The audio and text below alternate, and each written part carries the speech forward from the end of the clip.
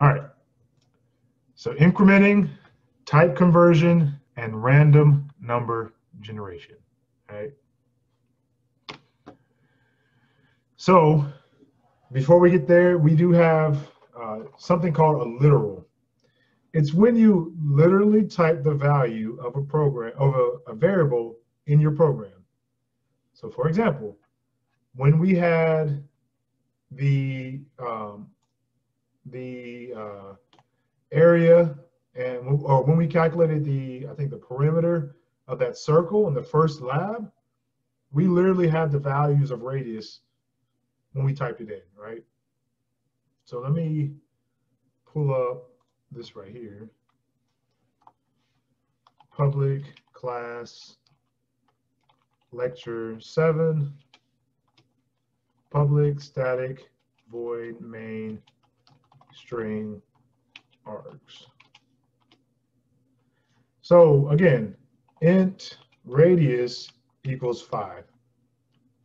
I literally typed in the value of radius, right? As opposed to me reading it in from the console or from some other value, right? If I read this in from the console, I won't know what the value of radius is until the program is run. However, since I typed in a literal right here, the value of radius is 5, right? And if we visualize this, int radius equals 5, right? This is memory over here, by the way. Radius equals 5. That's the value of radius. It's not read in from the console or from a file. I know what the value is before I even run it because I typed in a literal. Same thing goes for strings. String name equals Serena, right? That's a literal. I literally typed in the name Serena. So I go forward, name equals Serena. I didn't read that in from the console. I didn't read that in from a file. I typed in a literal. And that's what these are. These are literals. This is a string literal. This is an int literal, right? We do want to try to avoid literals as much as possible, okay?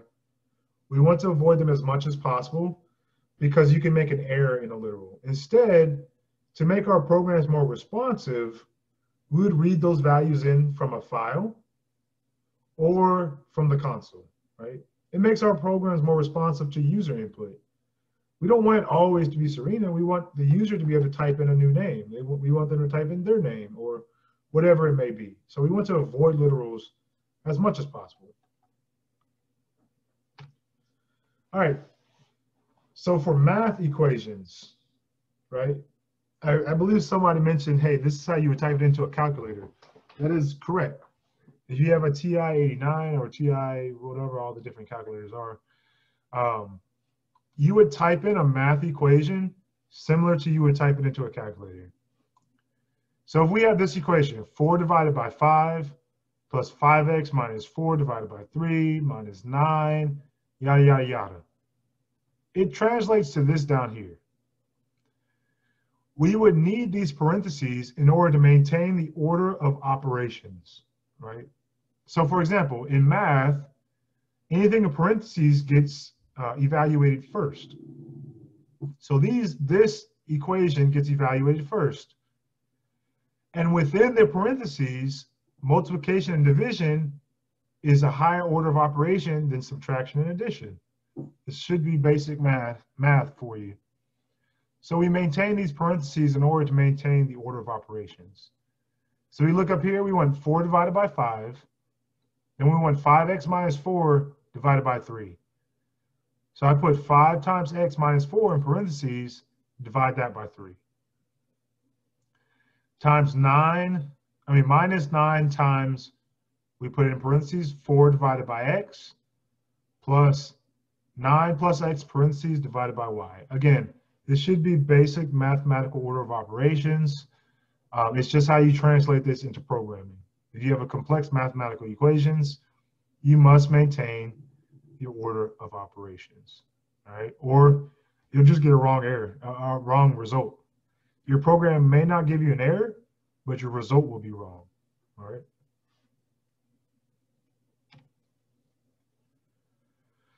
So here's another one. Again, we maintain our order of operations. So what I would do is probably put this right here in parentheses divided by 3.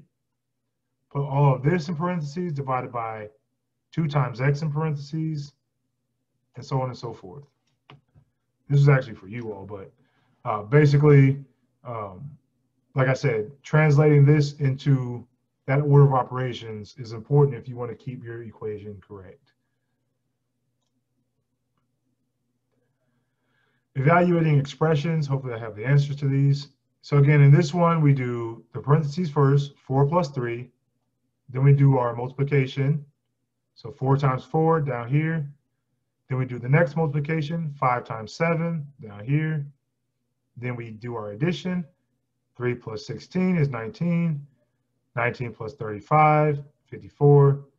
54 minus 1, 53. Again, basic order of operations. This should be familiar to you if you take algebra, or you've taken algebra, pre-algebra, any of those courses. The order of operations should look familiar to you. All right. In our multiplication, multiplication again, addition, addition, subtraction, and our final result. All right. There are some shortcuts in Java that we can use. So plus equal, minus equal, times equal, divided by equal, and percentage equal. Just FYI, if I don't see your face at any point during class, you will be marked as absent. Just FYI. Thank you, Shaw. So what do these all mean? I can add variables. I can add numbers or other variables to another variable with these shortcuts. And you see that written out in longhand, this is what it equals. So let me show you an example of this. So let's say I have int radius equals 5. Int additional number equals 10. Let's say I want to add these two together and set radius equal to that. I can do radius equals the current value of radius plus additional number. Again, in Java, in any programming language, it evaluates this part first and then sets the left side equal to it. So we'll get the current value of radius, which is 5, add additional number, which is 10, set that equal to radius. So what does that look like? I would expect radius to equal 15. So right now, radius equals 5, additional number equals 10, now radius equals 15, and we finish. Shorthand of this, I can take that out and just do plus equal. It's shorthand. And it accomplishes the same thing. Radius equals 15. What if I want to subtract this? Minus equal. So now radius should equal -5, which is not a valid radius, but same thing. I can do times equal. Again, it takes the current value of radius, multiplies it times this, and we get 50. We can do divided equals, it doesn't matter. We can do all of those shorthands, and it basically just shortens our statement. You don't have to use it if you don't want to. If you don't want to use it, you don't have to use it. You can write it all out, radius times additional number. It doesn't matter. It's just shorthand, shortcuts.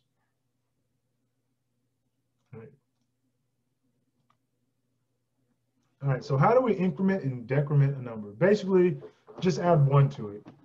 It's a simple way of adding 1. So for example, if I have int count equals 0, right? Let's say I'm counting something and I want to add 1 to count each time. I would do count equals count plus 1, right? Each time. I'll do it again.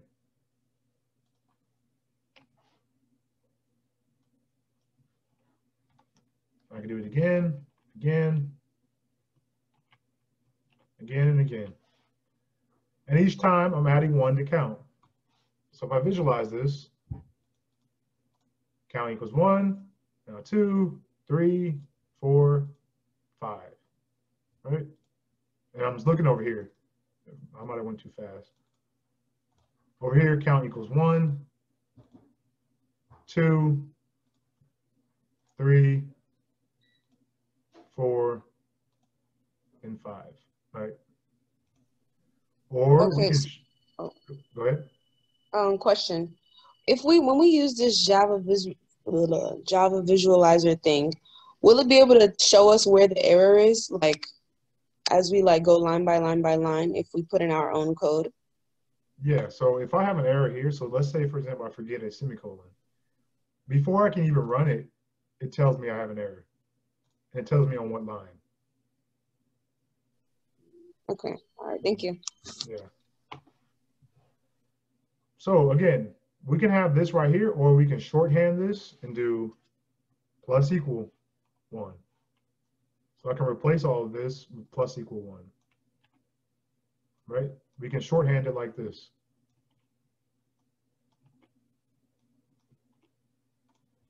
It accomplishes the same thing. 1, 2, 3, 4, and 5, right? Another way of doing this, if we're just incrementing by 1, it's an even better way and more elegant way, if you will. Plus plus. That's it. Add 1 to whatever number. Count plus plus. So it does the same thing. And when I'm doing that, if I have a count or I'm, just wanting to add 1 to something, I use count plus plus. All right. It's just shorter. Programmers are typically lazy, so we try to find the shortest way of writing the same thing. Plus, it makes your program more efficient. Okay. And efficiency in programming is very important. We get on the internet and we don't expect delay, nor do we like delay. A web page takes a second to load, that's way too long. It needs to take milliseconds. So there could be a couple different issues. It could be a programmer didn't write an efficient program, so it's taking forever. Could be the internet, it doesn't matter. Or when we use an app.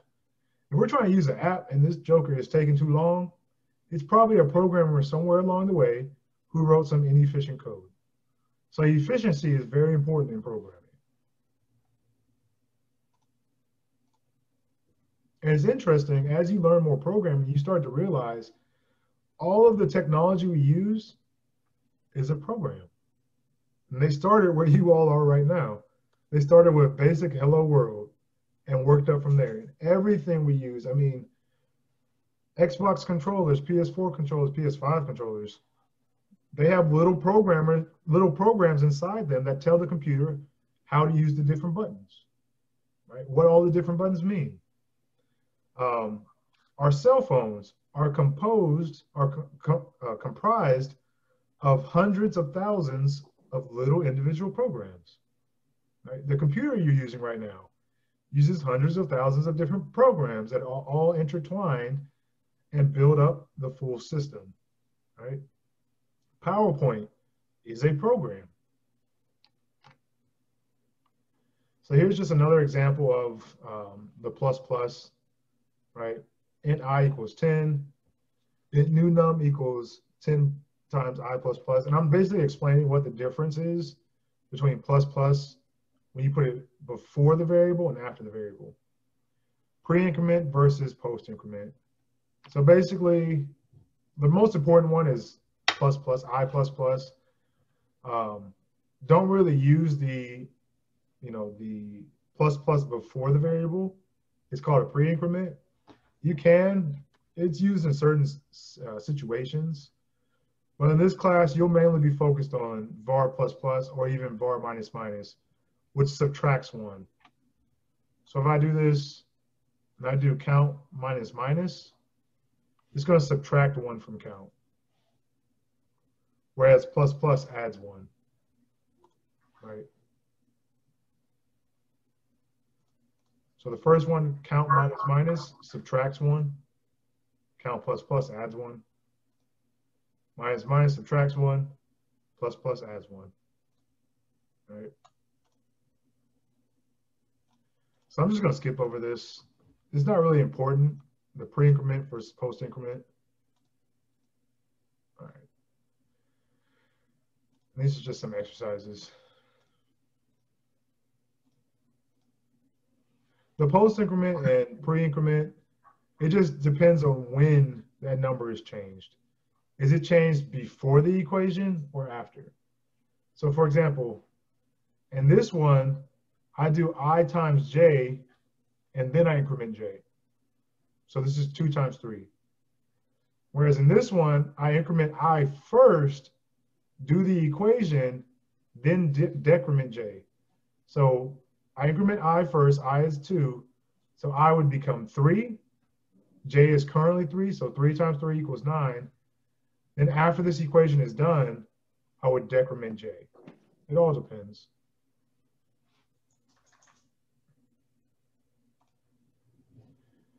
All right, there's another thing called a type conversion.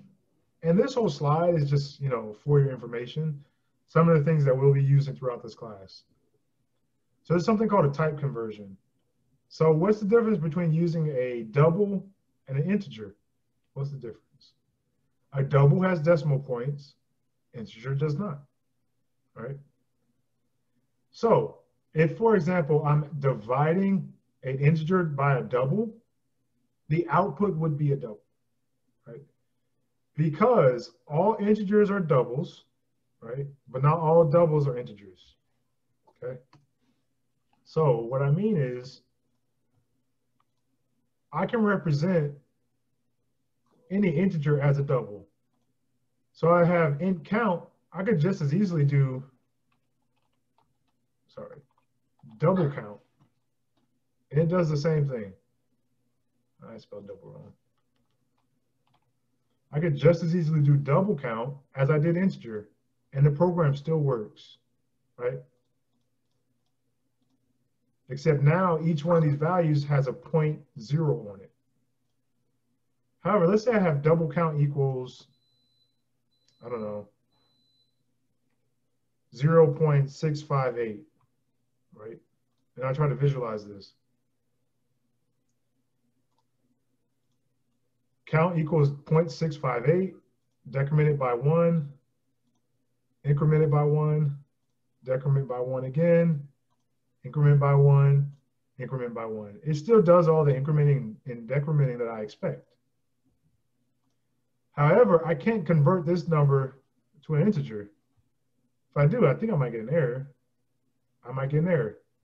It's incompatible. Because this has way more precision than the integer provides. Right? This is way more precise than just saying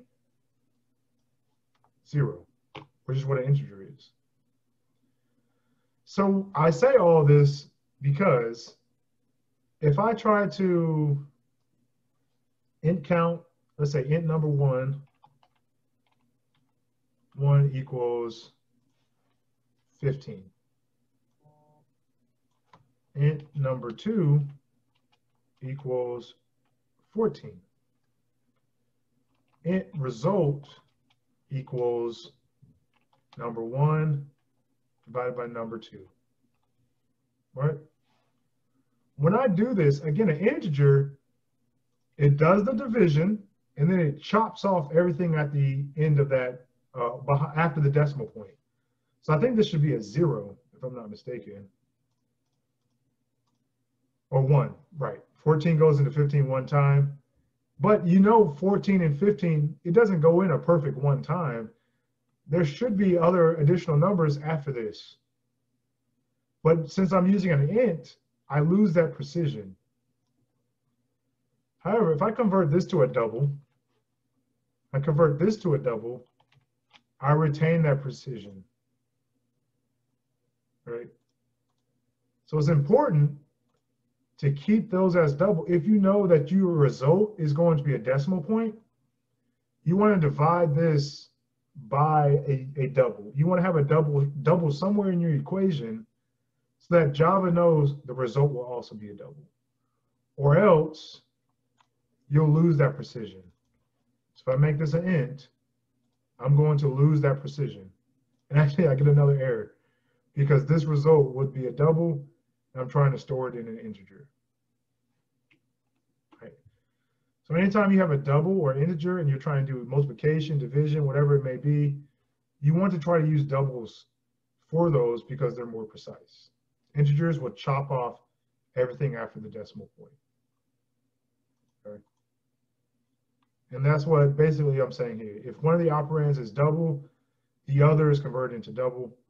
Otherwise, if it's a float or a long, the last case is if both operands are integers, they maintain integer values. Okay. All right. So then I'm going through examples. If one of the operands is double, the other is converted into a double. So double f equals 5.6 and j equals 4. So the result is a double. F plus j would become a double. J is converted to double.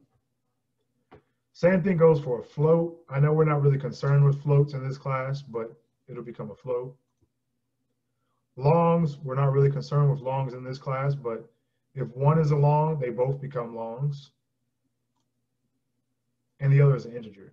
Now again, if this was a double, the result would become a double as well. Double is the most precise. However, both of them are still integers, the result would be an integer as well. And we're going to do a lab, it's either a lab or assignment that really, shows this point in practice. Another thing you can do is you can cast them. So one is doing this right here, which is kind of what we did. It's implicit casting. Basically, Java is going to convert this to a double. There's also something called explicit casting, where you tell Java to turn this into a double, right? Or an integer. So up here, if I do this right here, now visualize, it works, everything works. However, let's say I do this right here, and I have double right here, I'm going to get an error because this result will be a double. However, I can tell Java explicitly to convert this result into an integer and then store it into that. And I will get rid of that error, right? I explicitly tell Java to make this result an integer and then store it. I don't get an error anymore. So that's just explicit casting. I can tell Java to make this an integer. Okay. Oh, so you can, it's basically like force override or something like that, even though it wants to be an error. If you put the integer and then those parentheses, it'll like cancel it, kind of thing. Exactly.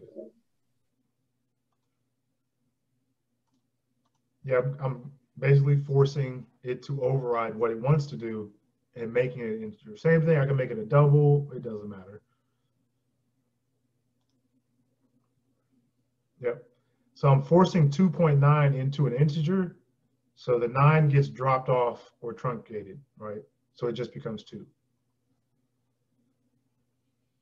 So what's wrong with this statement?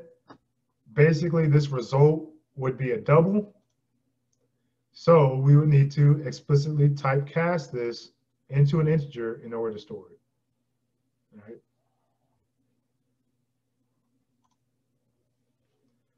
So how do we convert between a string and a number? All right, we have strings, which are words, then we have numbers. So if I read something in from the console as a string, I have to convert it into a number in order to use it, and vice versa. So in order to explicitly parse or cast it, we have to use these methods, double.parseDouble, and we pass our string. Or for an integer, we do integer.parseInt, right? That converts a string to a number. So, for example, actually, let's keep this int number 1. String read from console equals 15. Right? That's a string. I can't just put read from console right here, or I'm going to get an error. Right? Incompatible types, java.lang.string cannot be converted to an integer. So in order to do so, I do integer.parseInt. It parses that string into an integer. However, I must know that this string is a number. If this is ABCD, it's going to get a parse error. Right? Java.lang number format exception for input string ABCD.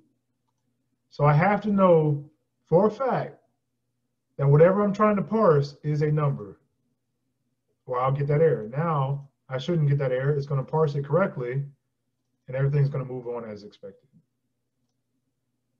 You would do the same thing for a double, except you would do double.parseDouble.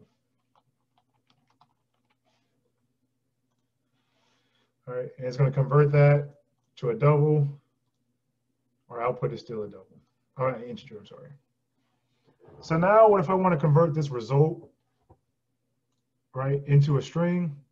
So vice versa, string, result string equals, basically all you do is result, concatenate, an empty string. That's it. You just concatenate. Whenever in Java you add a string to a number, it's going to convert it to a string by default. So result string will now become a string. It has those parentheses, which means that it's a string.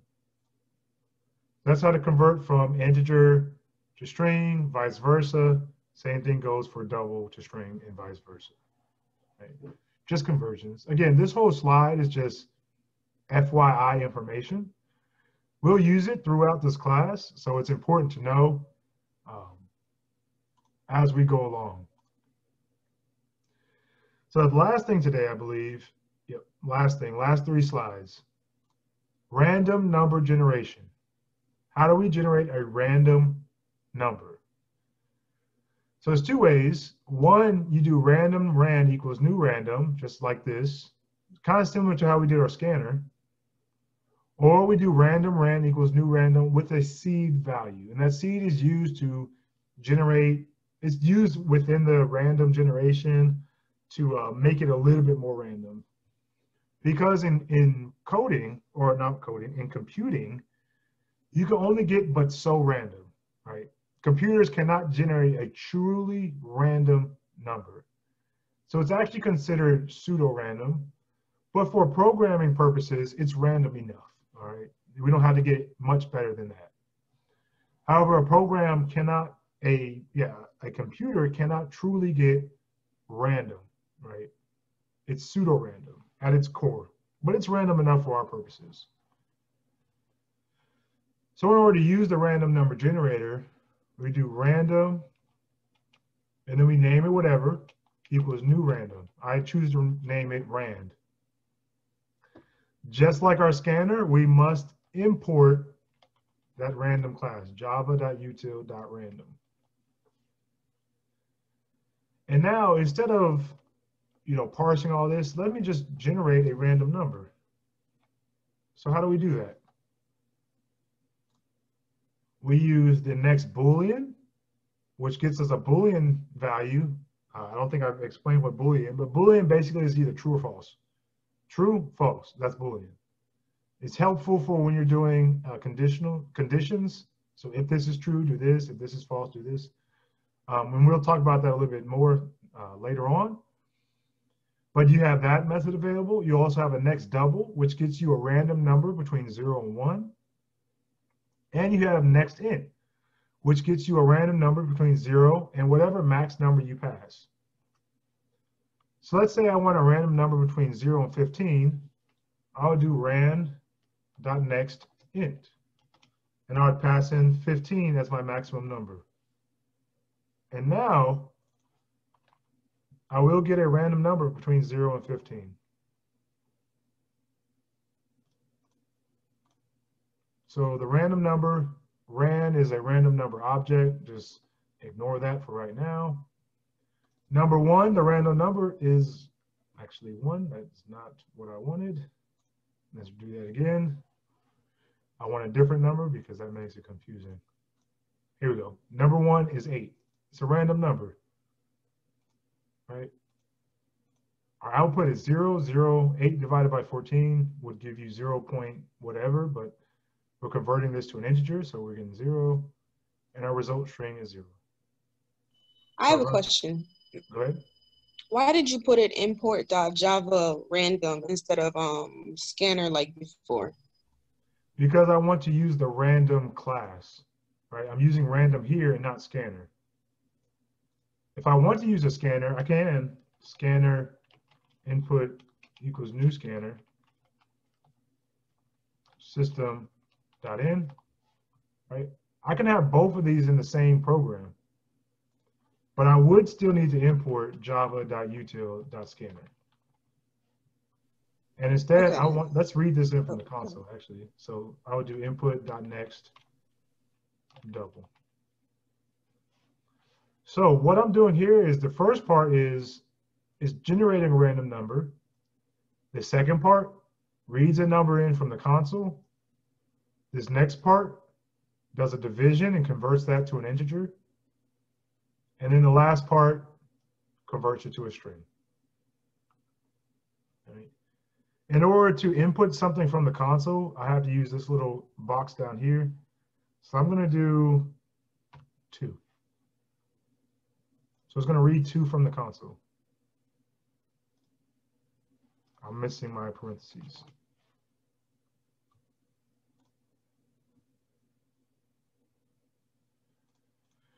All right, so you see I created both of these. I've created a random object or random object and a scanner object called input and rand and input. Now generator, of course it generates a 0. All right, let's do this again.